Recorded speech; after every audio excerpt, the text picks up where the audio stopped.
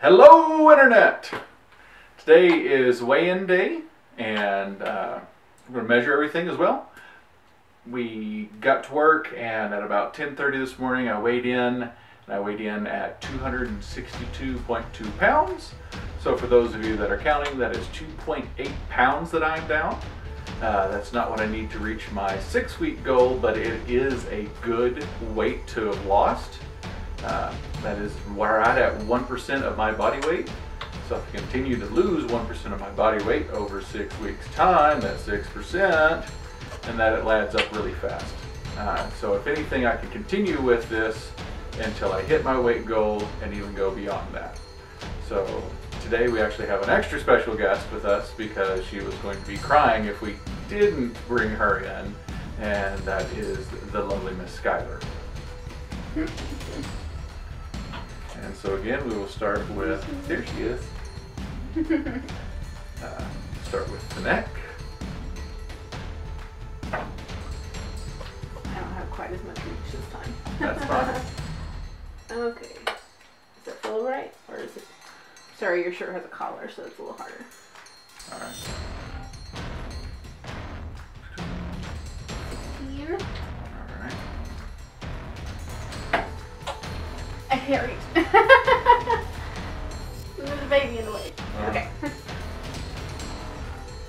We have Chest. 45 3/4. Waist.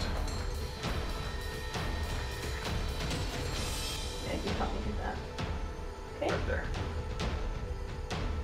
43.5. Go ahead. 16. And then thigh. I need help.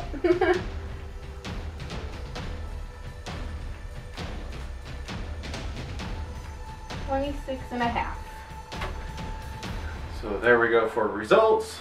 Also, one of the reasons why I am losing weight is not only for health reasons and for my kids and my family, but also because I am wanting to become a little bit more pronounced in the cosplay world, and one way to get to doing that is getting into the little bit bigger, well-known cosplays, and some of those involve showing a little bit of skin.